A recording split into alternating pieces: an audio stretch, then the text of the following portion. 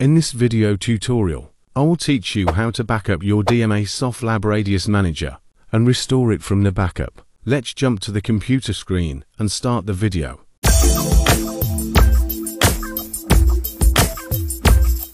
Hello and welcome back to my channel. So in this video, you will learn how to backup and restore your DMA Softlab Radius Manager. So first of all, if you have not yet subscribed to my channel, please go ahead and subscribe the channel and press the bell icon so you never miss out any upcoming videos. So before we start performing the step, first, you should know what you need to backup, or what is required to be backed up. There are several things you can backup in DMA Softlab Radius Manager, but make sure what you need for the backup, so that way you won't fill out all the storage of the server. With backups, this method is the manual method of backup. There are several paid backup services softwares, but we were using this free method, and we'll try the best to save money and the hard drive as much as we can. Also, the backup will be saved in local drive. So the first step of the process is to create a folder for backup, and we will copy these folders etc user local, var www and var libmiscal. These all folders will create a full backup for the DMA Softlab Radius Manager. This will include everything like your modified cards, ATTL pages, all the invoices and everything. The second method of backup in DMA Softlab Radius Manager is to take the backup of MySQL only, so that way you are only backing up the daily basis, updating users managers and services data.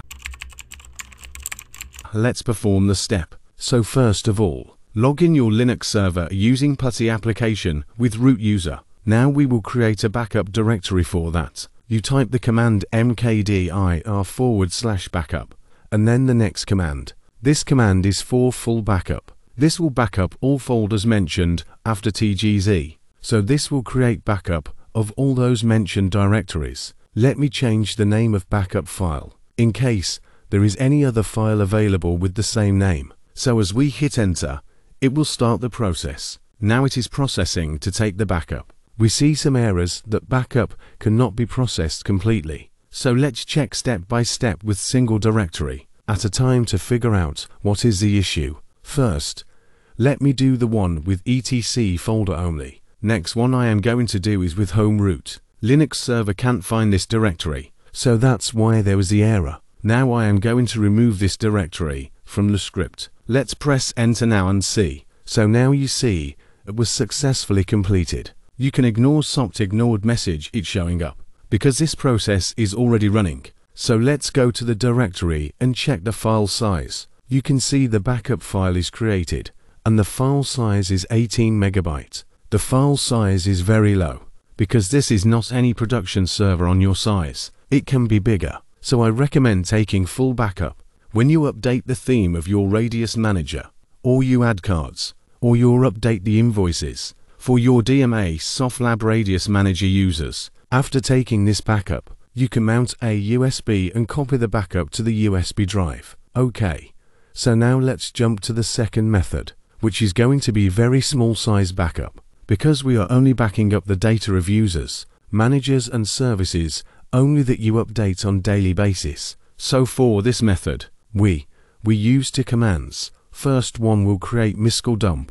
Make sure you update or replace your actual username and password of database. The second command will convert the SQL file to the zip file to reduce the size of backup. Now let's paste the command in the PuTTY. Let me update the password for that database. Now hit enter. We are in the same folder.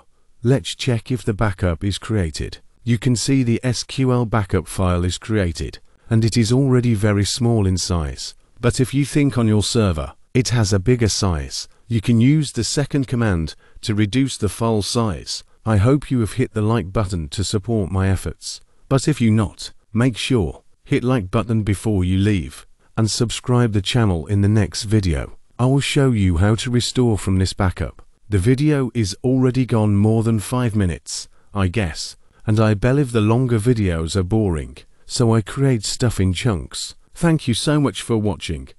I will see you the next video.